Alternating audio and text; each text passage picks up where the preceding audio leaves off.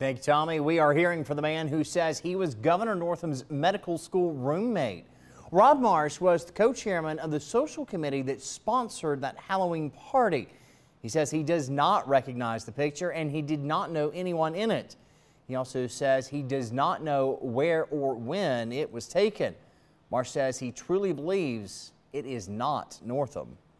I was at the Halloween party that Ralph went to, and I know what he wore exactly. Ralph comes out, and he's dressed. I remember it because he had a three-piece suit on, and he had a briefcase. Marsh says he reached out to the governor and talked with him on Saturday.